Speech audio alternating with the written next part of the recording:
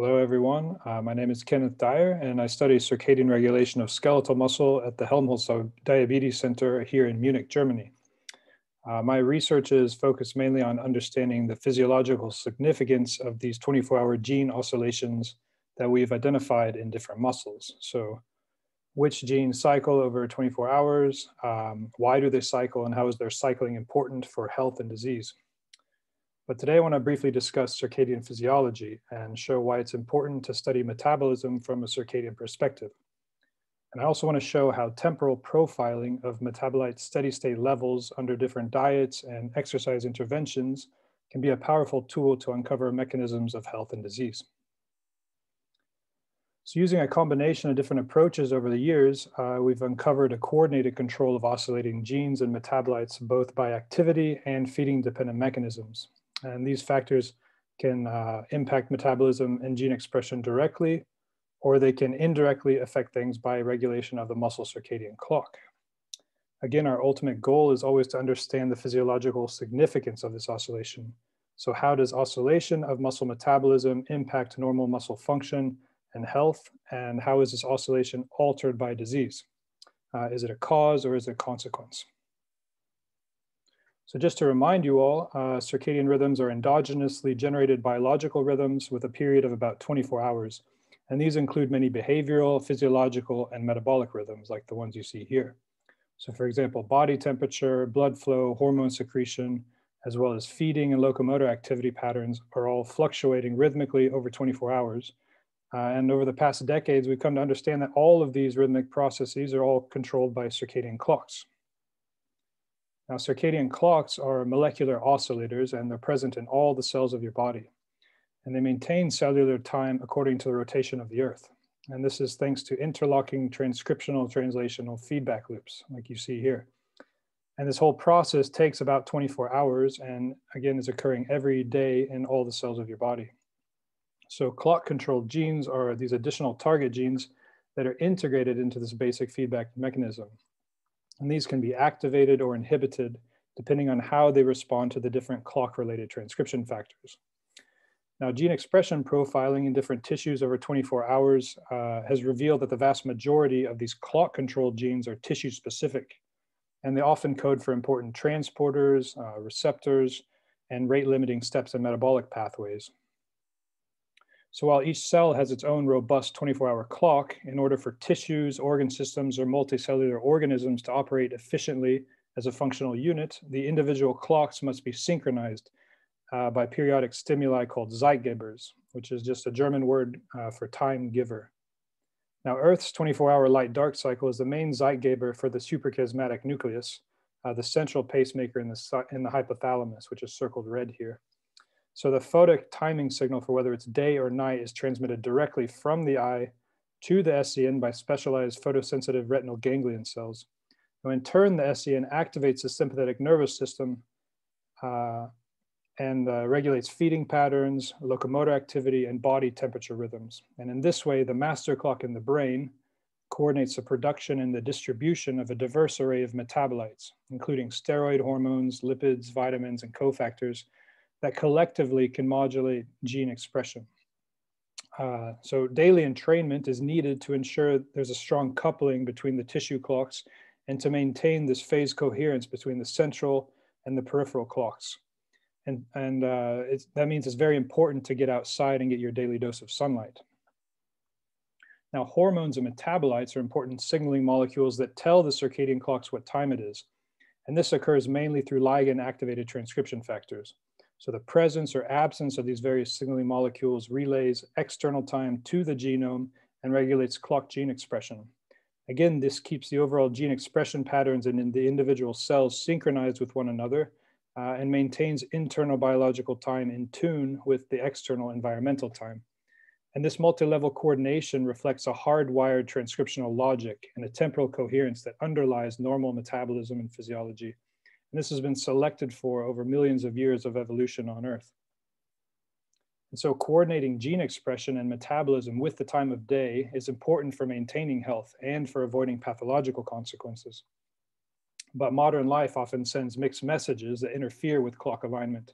So this can include school or work schedules, medications, stress, whether we eat at night, or even exposure to artificial light, so watching TV or staring at a tablet or a phone at night. Now, shift workers or late chronotypes are especially susceptible to these discrepancies between biological and social time, which is a term we call social jet lag. And these people show increased risk for severe metabolic, cardiovascular, psychiatric, and neurological impairments, including obesity and diabetes. But to study these relationships in the lab, researchers have had to develop various strategies to cause circadian disruption. For example, in addition to making mice obese and diabetic, a high-fat diet is a good model to induce this kind of circadian misalignment. And thanks to many researchers working on this topic for some decades now, we're getting a good mechanistic idea of how nutrition can affect the circadian clock and how this impacts gene expression and metabolism in different tissues. So even under a normal 24-hour light-dark cycle, activity and feeding patterns are altered by high-fat diet.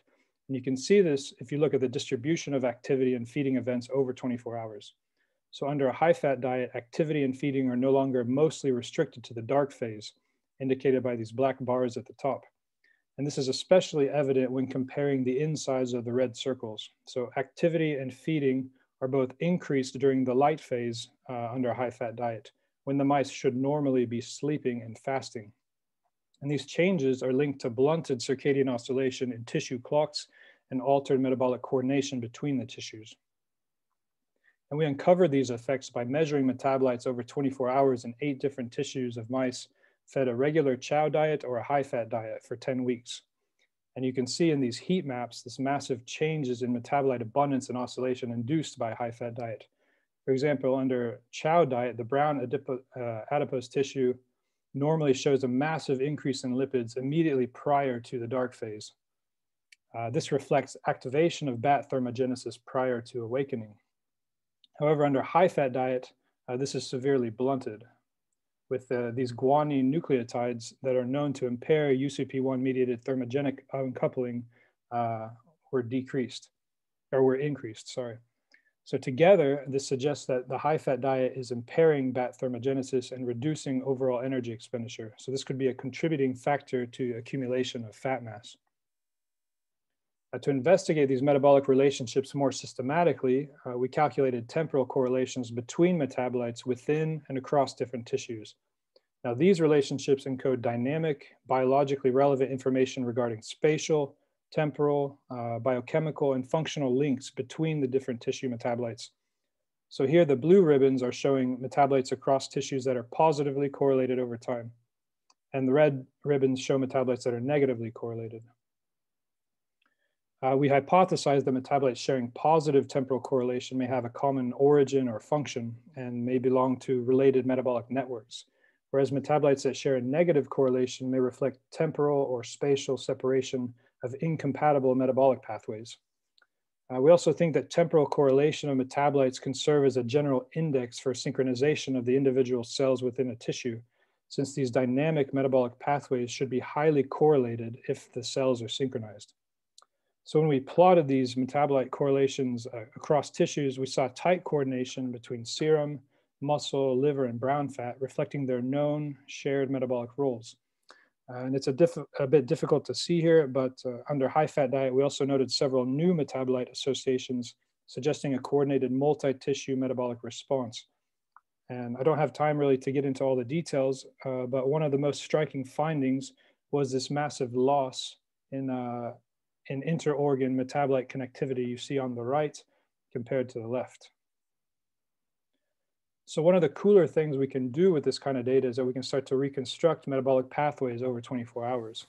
For example, muscle glycolytic intermediates and acylcarnitines represent cytosolic or mitochondrial energy production, and both show a dynamic oscillation throughout the day under a chow diet, and with the peaks confined to these distinct temporal windows, reflecting a clear delineation in the 24-hour fuel selection in the muscle.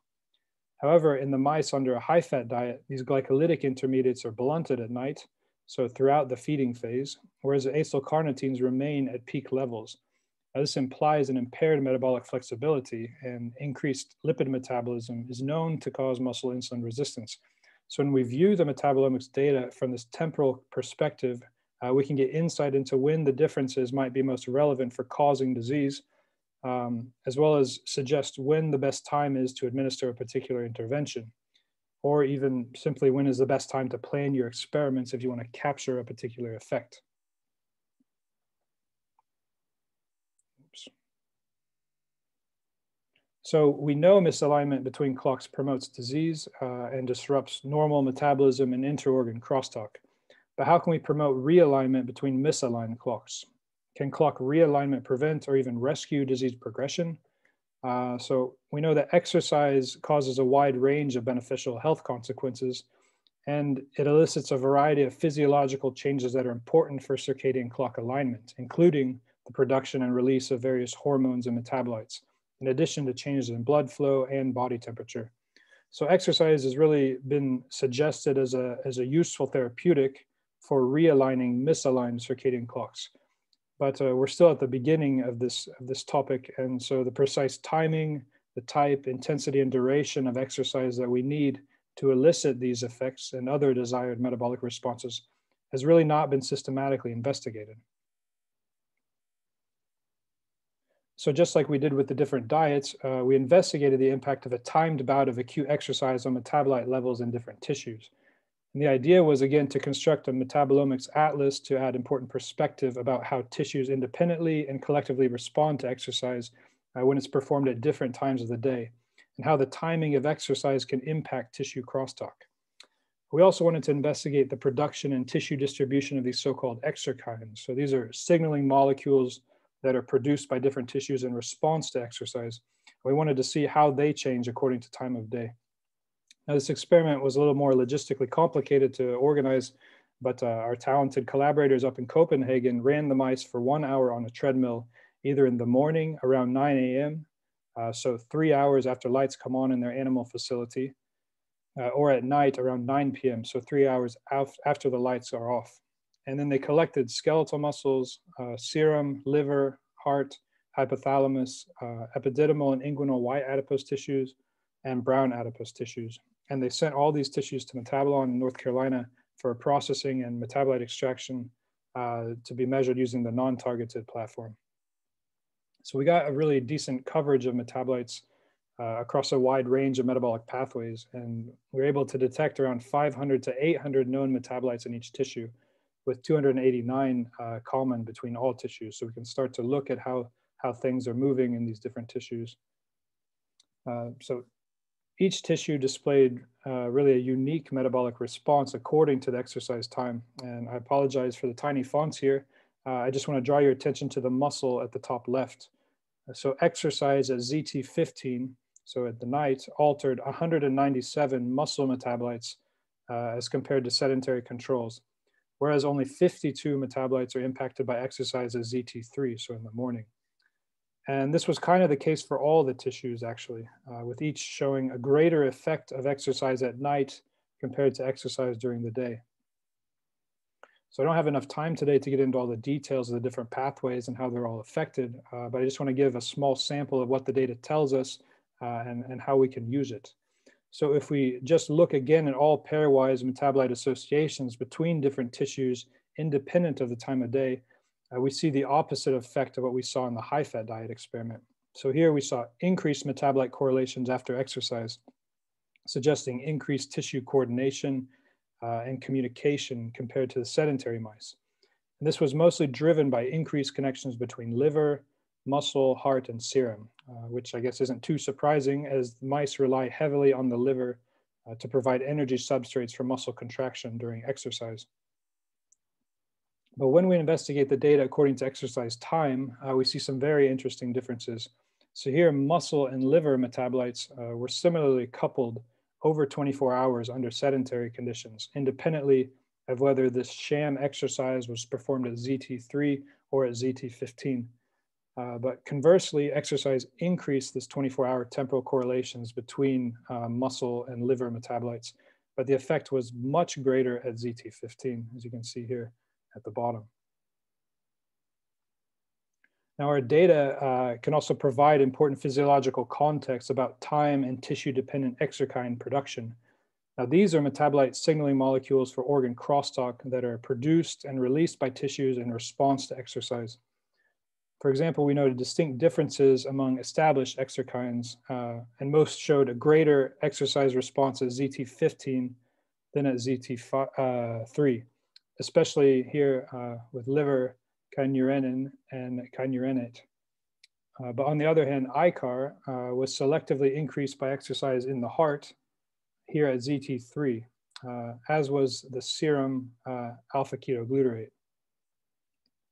Now, I don't want to take all day here to talk about all the changes that we saw, and I don't want to make you stare at tiny graphs, but if we stratify the metabolite levels and correlations according to tissue, condition, and time, we can begin, again, reconstructing these complex dynamic relationships across related metabolic pathways, like you see here. So exercise at ZT15 rather than ZT3 appeared to preferentially direct skeletal muscle S-adenosyl methionine metabolism towards adenine nucleotide salvage, as well as transsulfuration pathways linked to glutathione production and maintenance of cytosolic NAD. Tissue SAM levels normally are exhibiting an endogenous 24-hour rhythm, and the amplitude of oscillation is increased by high-fat diet. We noted that exercise here reduced the SAM levels in the muscle, in the liver, and in the heart, but especially at ZT15, so at night. In muscle, exercise also reduced the downstream metabolites like 5-methylthioadenosine, adenosine, and glutathione, while the ratio of oxidized to reduced glutathione was increased, especially again at ZT15. Now, conversely, muscle adenine and AMP were massively increased by exercise, but only at ZT15. And skeletal muscle contains the largest pool of adenine nucleotides in the body, and maintaining their intracellular levels is really important to sustain ATP levels for muscle contraction. And we know that intense contraction and ischemia degrades adenine nucleotides to their respective nucleosides and bases, which can then be lost by crossing the cell membrane. So to avoid potential metabolic stress and fatigue associated with this loss, it's important that the muscles balance adenine nucleotide degradation by increasing their salvage and de novo synthesis. Now, we saw adenine conversion to AMP seem to be increased by the availability of the metabolite PRPP, which was selectively increased in muscle under sedentary conditions as ZT15, so a time-dependent increase, and it was reduced by exercise only at ZT15. So an exercise-dependent effect. And our results suggest exercise-induced adenine nucleotide salvage, and this is regulated locally within the muscle in a time-dependent manner. And we think that this may play a role in the reported time-of-day differences in endurance capacity and as well recovery time after training. Now, muscle is also known to be an important producer and net exporter of circulating glutathione, and systemic glutathione levels are reduced by inactivity and aging, whereas exercise training is known to increase the levels and thus the overall systemic antioxidant capacity. Now, the rate of glutathione production depends on cysteine generated from transsulfuration of homocysteine, and increased flux of this pathway has been shown to delay aging and to increase lifespan in worms, in flies, and in mice. And the S-adenosyl homocysteine produced from SAM-mediated methylation reactions is rapidly converted to homocysteine, and in the presence of sufficient methionine and vitamin B6 proceeds via cystathionine towards formation of 2-ketobutyrate, cysteine, and ammonia. Now, as a structural analog of pyruvate, 2-ketobutyrate is readily reduced to 2-hydroxybutyrate by lactate dehydrogenase, causing the regeneration of cytosolic NAD. Since this is a near equilibrium reaction, we think that exercise-induced accumulation of 2-hydroxybutyrate in the muscle likely reflects an increase in glycolytic flux. And this increase was much higher after exercise at ZT15, so at the night, suggesting a time-dependent difference in glycolytic flux. So just to briefly summarize our key findings, exercise really consolidates metabolite correlations within and among different tissues. And this has obvious implications for the use of exercise to strengthen circadian clock alignment and its therapeutic use in misaligned subjects. And we saw this effect was greater when the exercises performed during the early active phase. And we have some hypothesis as to why this may be the case. But this kind of information can be used eventually for chronotherapy and really to design more targeted interventions in order to more efficiently realign disrupted circadian clocks. Now, there's a lot of interest at the moment in exerkines. So why are they produced? What is their signaling role? And how can we harness them to promote tissue crosstalk and to correct metabolic diseases? So most of these have been identified in the blood of subjects after exercise, but their source, the kinetics, and the tissue distribution is often overlooked. Now, our data suggests that these should be looked at from a tissue and time-dependent perspective, as their presence and relative abundance really depends on these factors. And finally, when we stratify the data according to time and tissue-dependent signatures, as we saw, that muscle seems preferentially poised to respond to exercise during the early active phase by linking adenine nucleotide salvage to glutathione synthesis and the maintenance of the cytosolic NAD. And this has really important implications, obviously, for time of day differences in endurance capacity and as well recovery time after training. So I just want to thank all my collaborators who worked on this project, especially Shogo, who did a lot of the heavy lifting here, organizing these very complicated exercise interventions and 24-hour tissue collection with Jonas's and Julien's groups up in Copenhagen. Dominic and I were lucky to get to jump in once the data was already collected to assist with the analysis and the interpretation. I also want to thank Julien for her support after Paolo passed away earlier this summer. He's really such a pioneer and inspiration for all of us. So many projects and just such a positive influence, and he's really greatly missed. Thanks also to Pierre Baldi's group for their bioinformatics support, and to Jurek, of course, for the opportunity to speak today. And thank you for your attention.